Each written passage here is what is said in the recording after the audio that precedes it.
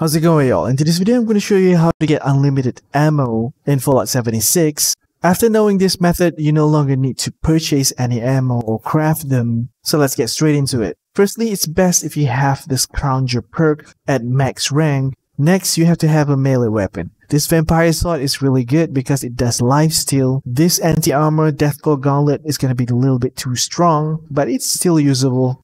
After that, you need to be going to the Morgantown train yard. Once you're there, you want to be using your melee weapon to hit the Scorch until low health, and then swap to the weapon that you want your ammo and do a melee hit. As you can see here, I did the final killing blow with my railway rifle, so I end up getting the railway spike ammo. In this second example, I used the Fixer Ultra Sight version, so I ended up getting the Ultra Sight ammo. So you can use any weapon you want to get the ammo and do the last killing blow. If you want to get random ammo, you can just kill the Scorch using any melee weapon, and this Deathcore gauntlet will one-shot the Scorch, which is pretty handy. Once you cleared all the Scorch in that area, you just want to hop servers, just log out and log back in, and then you want to repeat the entire process, killing the Scorch and do the last hit with the weapon you want to get ammo. The benefit of doing this method is that you'll get free items as well. As you can see here, if you go to challenges under combat tab, there are a lot of challenges where you need to kill Scorch with different kind of weapons. So the final killing blow will count towards the challenges that you need to do.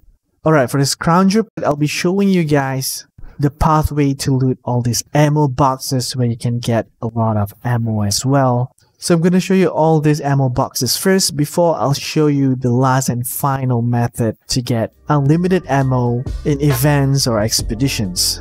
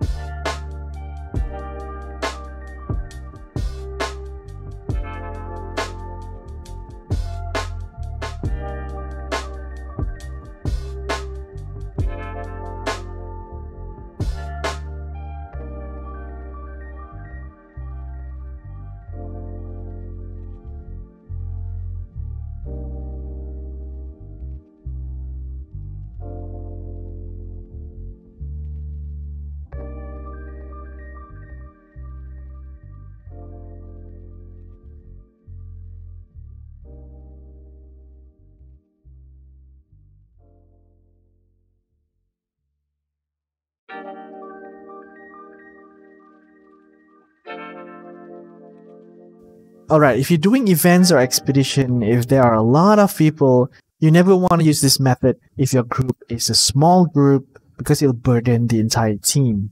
So the method to farm and get ammo is that you want to equip the weapon that you want to get ammo, and then you just want to tag all the enemies as much as possible.